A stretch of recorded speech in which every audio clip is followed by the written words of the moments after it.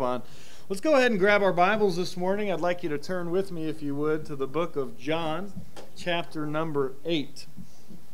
The book of John, chapter number 8. Going to read just a few verses from this chapter. We have just come off of what is celebrated in this country as Independence Day. Amen. And we are thankful for the freedoms that we enjoy here in this country. But the word freedom is loosely thrown around and poorly understood in most cases. I remember when I was a kid, we would, you don't hear this much anymore, maybe so much, or maybe because I'm not a kid, I don't hang around the kids, maybe they still do. But you'd have some obnoxious child that was in your neighborhood that was about your age doing something very obnoxious, and whatever he was doing. And inevitably, it would lead to some kind of an argument that ended with, "It's a free country," right? We didn't even know what that meant. We just thought it meant, leave me alone so I can do what I want.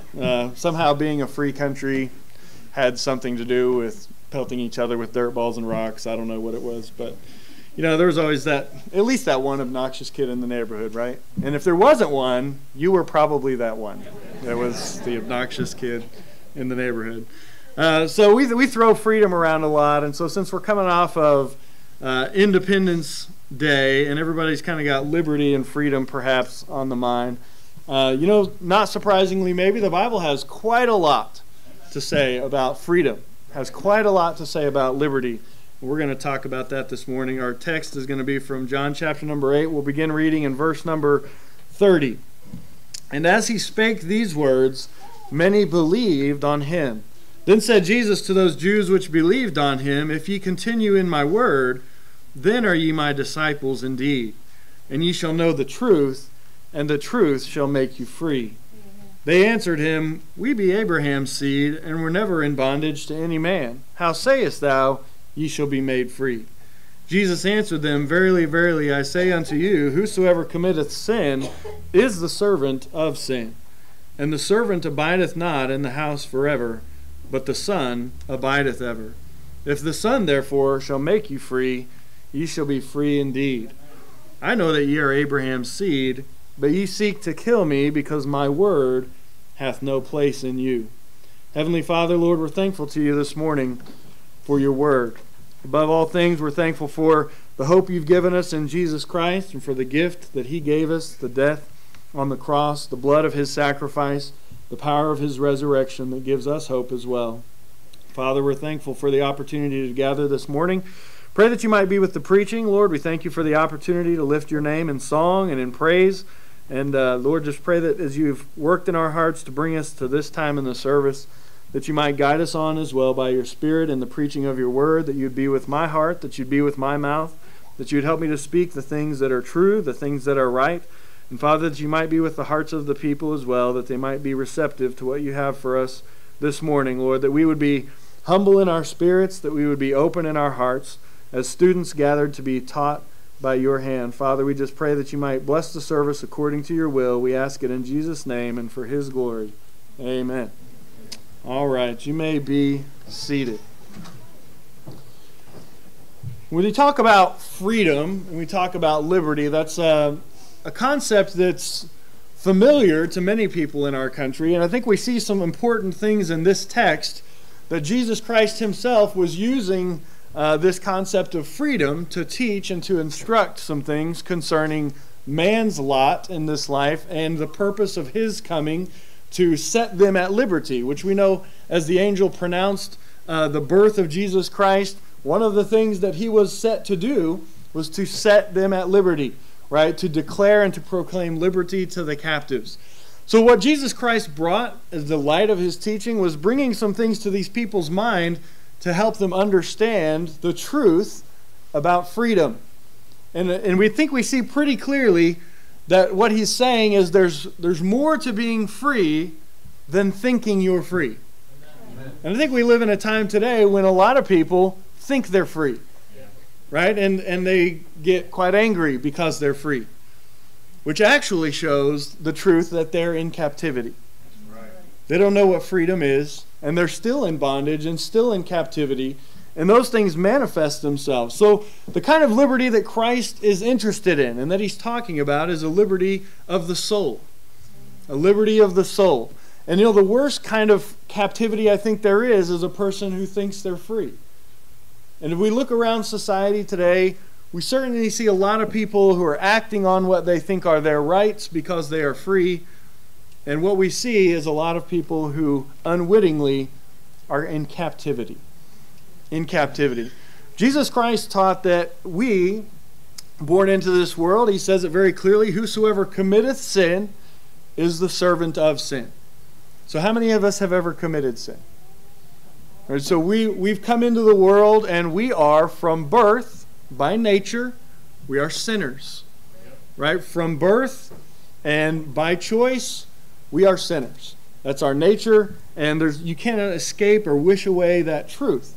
So when we talk about freedom, we see what Christ is talking about, that this bondage that we have by our nature to sin is exactly what he came to set us free from. I think one of the reasons this is on my mind this morning, and I've kind of wondered how exactly to work through what I want to talk about this morning, and then I decided to divide it up maybe and do some this morning and some tonight, is because as I mentioned a couple weeks ago, one of the things about young people, we have a lot of young people here, right? And I pray for these young people. They're in a very critical season of their life. And most young people that are in those years between 16, 22 have no idea how the decisions they are making and will make in that season of life, how they will impact the direction and trajectory of their entire life. And they will continue to deal with, either for better or for worse, the choices and the decisions they make in this season of life. And one of the lies that the devil tells us in that season of life is that coming of age means more freedom. And the freedom that seems to portray in the minds of young people is a casting off of authority and the liberty, what we seem to be liberty, to do what we want. And that is a false idea of freedom. Amen. Liberty is not, and even the Bill of Rights in modern contexts and conversations is pretty poorly misunderstood, because liberty is not about the freedom to do what you want. It's about the opportunity and ability to do what you ought and what's in your best interest. If you look at the Bill of Rights, it's not saying so much that you're guaranteed to be able to do these things as much as it's trying to limit the oppression of those who would not allow you to exercise those things. And it's a subtle difference, but it's an important difference. I liken it to this as parents. When you talk about your home, the true understanding of freedom and liberty is to be free from oppression. Right? That's the true classical sense of freedom. It doesn't mean that you have rights to be, rich and healthy and wealthy and all these things. No, it's the freedom from oppression, right? And that's kind of how this country's founding principles were around that idea. To loose all of the oppressing forces so that you could pursue life, liberty, and happiness, and all those things within the constraints of society. If we talk about freedom today, people think, well, I have rights, and I'm supposed to be able to do X, Y, and Z. But freedom doesn't work that way. We could use some simple examples this morning, and I was going to, I thought about doing an object lesson, but I decided not to, because I would have to deliberately lie to somebody to make the point of how the devil works to deceive us, which is exactly what Christ is saying, but I didn't actually want to lie to somebody. But you're only as free as the opportunity and the ability allow. When you're raising children in the home, what is one of your roles as a parent? It's to guarantee, if you will, the freedom of your children. Now, how do you do that? By allowing them to do what they want? No. Because if you allow them to do what they want, they will bring themselves into bondage. How do you do that? You do that among the children by guaranteeing that the strong don't oppress the weak, right? You make sure that the strong in the family, the older children, don't make bondservants out of all of the young children, right? Because that force of oppression of the older ones and the tendency to make the younger ones into their little slaves, which happens in homes, right? and they convince all the little kids to do all their stuff for them. And so that freedom is to take away that force of oppression, right? To bring justice to that home. And a parent's job is to make sure that that is happening, that there's an equality. And so that happens through disciplinary means. It happens through education. That you can educate your children about why you have strength and what the Lord expects you to do with that. And it's fascinating to look at God's Word, which is where we're going with our attention this morning, to see that in all these things, there's always an equality. Always an equality in the Lord Jesus Christ, in His body. It talks about to whom much is given, shall much be required. An equality. Right? So if you have a lot that Christ has given you in wisdom and understanding and faith, whatever area it is, that's not to puff up your mind and to make you glory. It means He's going to judge you because He gave you more. So there's always plenty to balance the body of Christ and to keep things in equality. But I want you to notice some things about freedom that Christ is saying from His Word this morning. And He's talking with these people, and some of them had believed. And if you go back to verse number 25, they're trying to get Him to clarify exactly who He is. Right? And to this day, a lot of people are trying to figure out who Jesus Christ is. He said unto them, even the same that I said unto you from the beginning. And notice what He says next. I have many things to say and to judge of you. Interesting. He's speaking to this crowd of people. And He knows the hearts and thoughts and minds and the history of every one of them. And He's saying, I have many things to say and to judge of you. In other words, if He wanted to, He could have gone into each one of them and He could have spoken all the things that He wanted to about any one of them. Right, that would have been fairly convincing. He said He could do that, but He said, He that sent me is true. And I speak to the world those things which I have heard of Him. They understood not that He spake to them of the Father. Then said Jesus unto them, when ye have lifted up the Son of Man, then shall ye know that I am He, and that I do nothing of myself, but as my Father hath taught me, I speak these things. And He that sent me is with me. The Father hath not left me alone, for I do always those things that please Him. And as He spake these words, many believed on Him. If we go through this whole chapter, the entire chapter really has to do with two things. One, the Word of God. And He talks about how the truth, in verse number 32, you will know the truth. And we know from John 17:17, what is the truth? Thy Word is truth. I think it's important to realize in all the world, there's not another place to go to know the truth.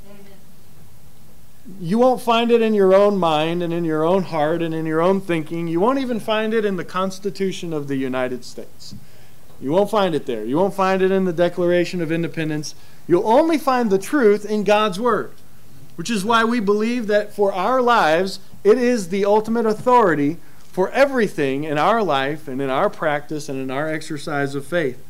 He says that this truth and the knowledge of it will make you free. And then he goes on to say that whoever commits sin is the servant of sin, but the Son abideth ever. This brings us to our understanding of what he's talking about the adoption of sons, and how Jesus Christ, as the Son of God, is the only one who's in a position to set us at liberty. To set us at liberty. And while that seems like an easy thing to understand, and it seems like a common thing to grasp, it's still misunderstood and misapplied in so many ways in our world today.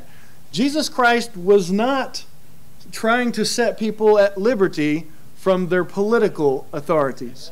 He wasn't trying to set them at liberty from any of those other forces that are in the world. Actually, He taught that we are to listen to those authorities. The freedom He's talking about is a freedom in the soul of man. I think about Herod the Great and a man like that, or even Caesar himself. They thought in their minds they had great liberty, right? To use and to wield their power and their influence and their riches for their own benefit, right? And then you have all this liberty being exercised in the world. And the Bible even says that the Lord doesn't resist them. Right? So they're doing all this stuff thinking they have liberty. And then you have a guy like John the Baptist who's shut up in prison. Or you have Paul writing the book of Philippians from a jail cell. And over in that epistle, he's talking about rejoicing and joy in the Lord. So who's really at liberty? The king sitting on his throne who's killing babies because he's so fearful of losing his hold on power? Or the believer who has faith in Christ and he's sitting in the jail cell singing and praising to his God? Amen. One is at liberty and one is not. You know, not too long ago I was listening to a sermon that I think the Walkers had shared with me, and the guy brought out a great point, how that the deceitfulness of sin, you know, when you are in bondage to sin, the deceitfulness and delusion of sin working in you, you start acting like you're the jailer, but you're actually the prisoner.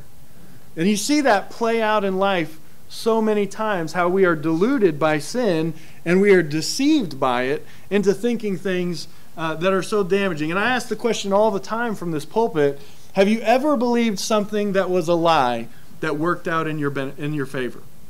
Have you ever been told something that was not true and so you acted on that information and it worked out just great? I mean, over and over again, when we believe lies and we believe things that are not true, we get harmed from that. And that's what Jesus Christ is saying, that I'm going to tell you the truth about the lie of sin and its power and its influence in your life. And Jesus Christ said he came to set us free from sin. He didn't come to save us in our sins and leave us there. He came to save us from them. And so he's turning us from sin, turning us from iniquity. And the popular idea that I can serve Christ and just continue on in sin, you will find that if the Holy Spirit's dwelling in you, he won't allow that to persist. The Holy Spirit will work in your life to chasten you and to discipline you and to work in your life to cast down every imagination and high thing that exalts itself against God. So the work of God's work in our life, the work of God's Word and Spirit in our life is what Christ is alluding to, and the power that he has as the Son to make us free. Verse number 36. If we look through how many times in this passage, verse number 31, he talks about continuing in my word. Verse number 37, my word hath no place in you. Verse number 43, ye cannot hear my word. Verse number 47, he that is of God heareth God's words. Over and over and over again in this passage, in this dialogue he's having, he's talking about the truth of God's word and the place it must have in our hearts in order for us to be free. Why? Because by nature, we are coming into this world as bondage to sin, which means our nature is already prone to believe the lies. Prone to believe the lies. Right? And how long could we spend enumerating all the lies that are in the world? I mean, it's kind of the same with the commandments. You've broken one, you've broken them all. And the lie of the devil is the same way. He told one lie, and from that lie come all lies. I mean, you could take that one lie, and every other lie that gets told has a relationship to that lie. And it's actually pretty fascinating to do that kind of a mental exercise. And that's exactly what he's talking about, because he goes on down to talk about that exact thing. If you look at verse number 44, he compares his word over and over and over again in this passage to verse number 44. Ye are of your father, the devil, and the lusts of your father ye will do. He was a murderer from the beginning, and abode not in the truth, because there is what? Next two words. No truth in him. Amen.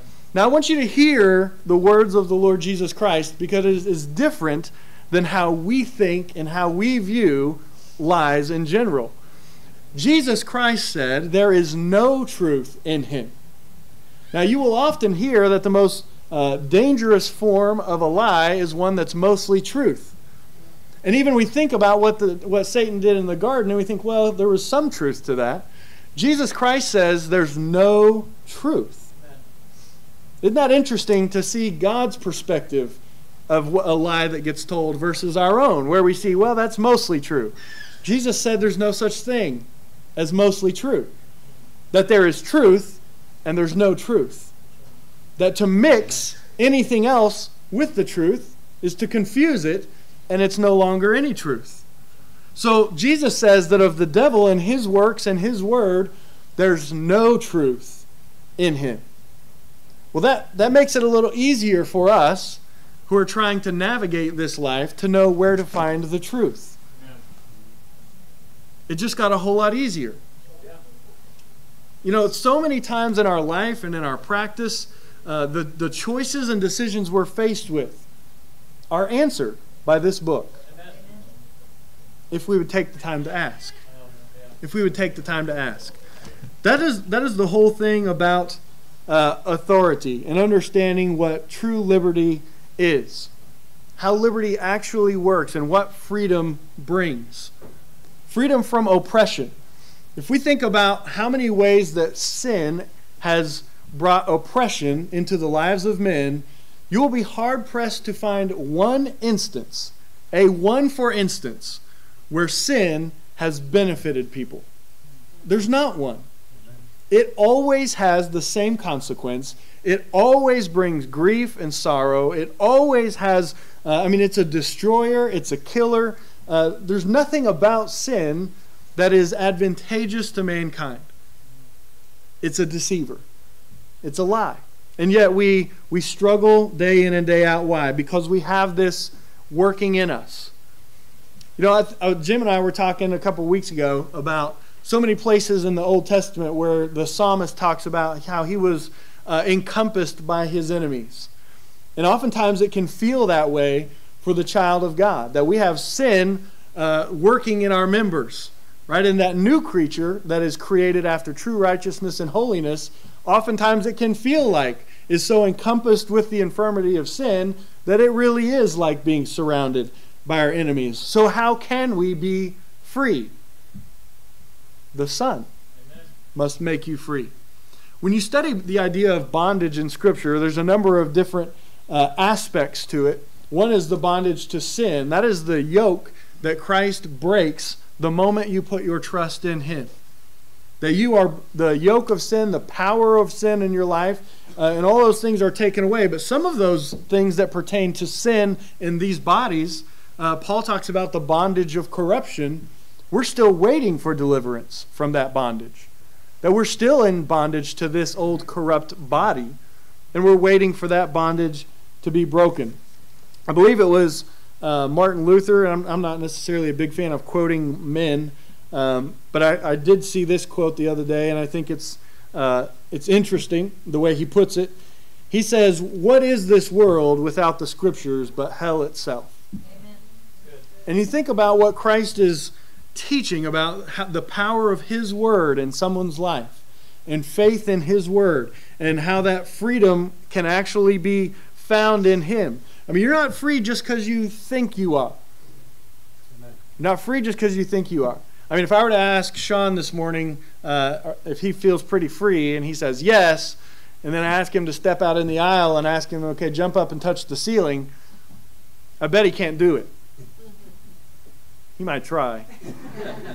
Might need a running start. I know Ace couldn't because he's probably wearing his chainmail, and it's like 40 pounds. There's no way. But, you know, either way, that's probably not going to happen. Why is that? Because you're not just free because you think you are. There is a God in heaven.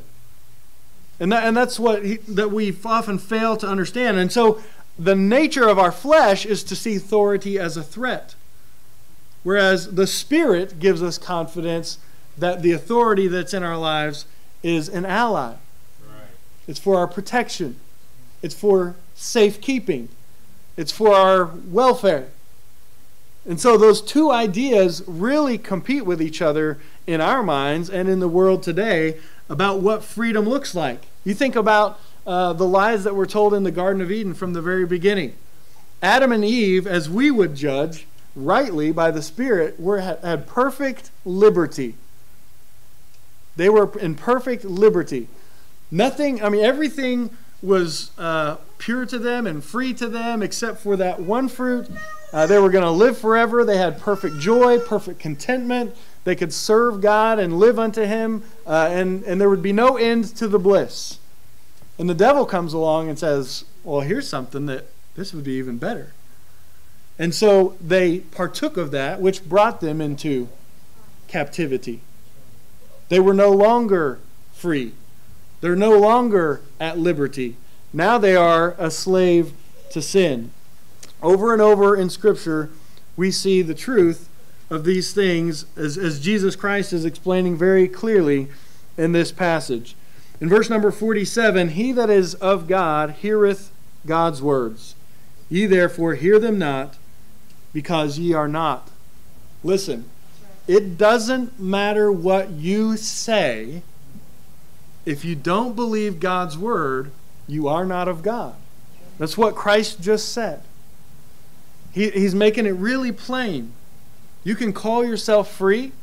You can claim a lot of things for yourself, just like these people were doing, that were saying, hey, we've never been in bondage, and we're fine, and we've enjoyed all this freedom. And Jesus is speaking to them concerning the soul, and he says, unless the Son makes you free, you're not free. Amen. Right. If the Son doesn't make you free, you're not free. So he says here again, he that is of God heareth God's words. And what is it that makes you free? It's God's words. Ye therefore hear them not, because ye are not of God. Notice what he goes on to explain in verse number 49. He says, I do honor my Father, and ye do dishonor what? Me, Jesus Christ, the Word of God made flesh. And whoever dishonors the Son does what to the Father? Dishonors the Father. I say all of this to say most of this is familiar to you, but I want to reiterate to you this morning the certainty of God's Word. That our faith, you say you've got to have faith, and I hear so many people today talking about faith. You must have faith. But faith must be substantive. There's a substance to it. And what is it? It's God's Word. And over again, especially in this passage, we see Jesus himself pointing people back to God's Word. Over and over again. So if I were to ask you, what is your faith in? It needs to be in God's Word. Amen. That what He spoke is going to come to pass. That we can't find another way around it. We can't wish it away. And then he goes on to talk about those who keep His sayings in verse number 51 will never taste of death. And this is what really got the Jews going. It really got them upset, because they were saying, well, look at all of the men that we hold in honor, and look at all these men that were of God, and where are they? And the men were judging with the natural eye, and they were looking around and saying, since I don't see them, they're dead. And Jesus is saying, you're the dead ones. You're the dead ones. And that's why you don't see them. See, we don't understand God's perspective.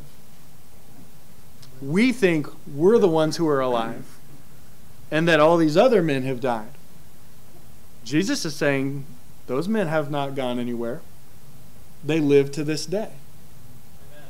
But if you don't receive my words, then you're going to perish in your sins. He was just talking about that earlier. You will perish in your sins. You will die in your sins.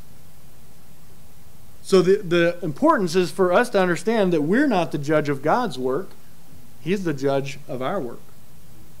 And he's trying to point out to them, the life you think you have now, it's not life. You don't know life until you know Christ. Amen. He says, I am the way, the truth, and the life.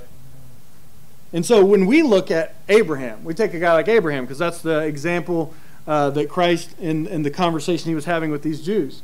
Look at the example of Abraham. They look at Abraham and they say, well, Abraham died because he's no longer here on this earth. And Christ is saying his earthly tabernacle, his earthly tent was removed and taken away. But does anybody in this room know what it's like to walk through death's door? None of us know. I mean, we have no idea, actually, other than the little glimpses we get. I told somebody the other day, I feel like with Scripture sometimes we're just looking through the keyhole of the door. You know, what's on the other side. We don't know what happens at that moment when that all goes on. and how the Lord deals with those departed souls. And the angels, we know, carried Lazarus into Abraham's embrace. And we don't understand all those things, but God sees it much differently, is all we can say, than we see it. So while we're left to deal with the corpse and the body, because it's necessary for those of us who are still here under the sun to do those things, God sees it much differently. And Jesus Christ in another place even said, let the dead bury their dead. Let the dead bury their dead. If a man keeps his saying, he shall never see death. That's a promise of God. He says in another place that we'll never taste of death. So the Jews become convinced that he has a devil because he was making himself greater than Abraham. Which to us who believe, it's like, yes, he created Abraham. He had a relationship with Abraham, but he's certainly greater than Abraham. Jesus said, if I honor myself, my honor is nothing. It's my Father that honoreth me, of whom ye say that he is your God. Notice how many times he's contrasting what they're saying. You say he's your God. You say Abraham's your father. You say that you're free. But none of those things make it so. Us just saying it doesn't make it so. Us running around in the streets with baseball bats saying we're free doesn't make us free. It actually shows and demonstrates that we're in captivity. That we are under the power and influence of the devil, and that we're not going to do the will of God.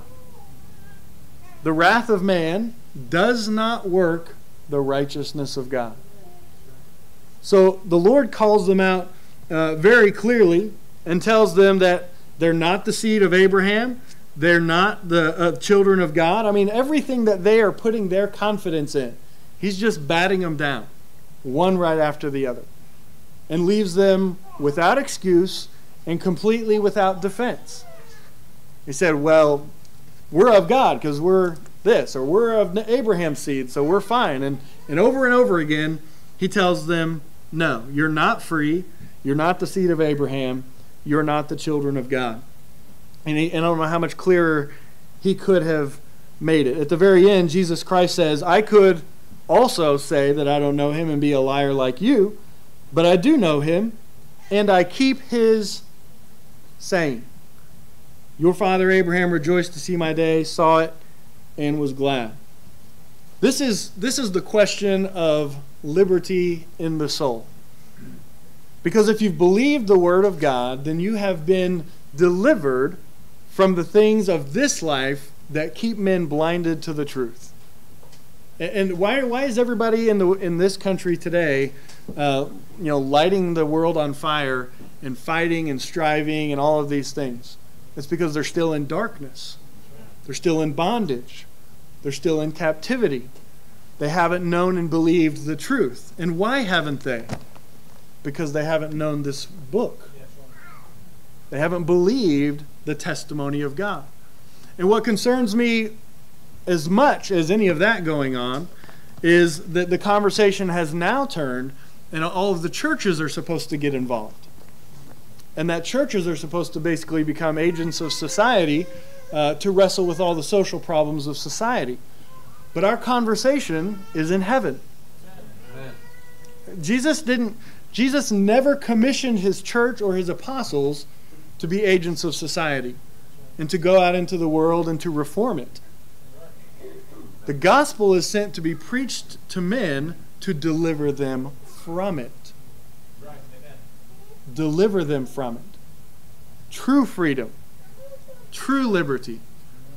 The exercise of ourselves unto God in ways that really are beyond our ability to imagine or explain in the life that he's promised and in the world to come. I wanted to take this, because most of this was my introduction, because I haven't really gotten anywhere yet. It's just kind of setting the table for where I want to go, but I realized it was biting off a little too much to do all this in one fell swoop. So tonight we'll take a little more particular look at a for instance, a great for instance that's in Scripture that actually shows us all the players in this exact conversation and how it works out in real time. Right? That's the phrase we like to use today. How do these things apply to us in real time? We may take a look at that tonight, but suffice it to say, the opportunity to know freedom has been given to men through the preaching of the gospel. The ability to be able to be free is exercised through faith. So the opportunity is extended to men through the preaching. The faith must come in order for us to actually have the ability to seize the opportunity. If you talk about freedom, I can give you all kinds of opportunities, but if you don't have the power or ability to take advantage of them, then it's of no use. You're not free to do anything. So it takes both the opportunity. You can have all the ability in the world, by the way, but if you never have any opportunity, then you're still not free. Right? So freedom is more than just a right to do something. It's really an opportunity and an ability or power to do it. And Jesus Christ has solved all of those things for men by the gift of himself on the cross, and in Christ we can truly be free. Now in this passage, most of your commentaries will say that, and it's very well true, that Christ was using a common Roman custom of the day to talk about how that the son who had, if the father had servants in the home and the child had been raised up with those servants, then when the father passed away, that if the son wanted to, he could set all those people at liberty because he had the authority vested in him as the owner and manager of the estate of the father. Perfectly accurate, perfectly adequate representation of the son setting at liberty those whom he would make free. He has all the authority. He has all the power. He's the judge. Even Paul says it's not only God that justifies, but it's also Christ that condemns. It's Christ who has the power to justify, and it's Christ who condemns, which is good news for us who are sinners because he's able to justify us, all those who come to him in faith. And so I want to stop there, even though it's an awkward and unusual place to stop this morning, because most of that is a preface, and tonight we may share a little more particularly.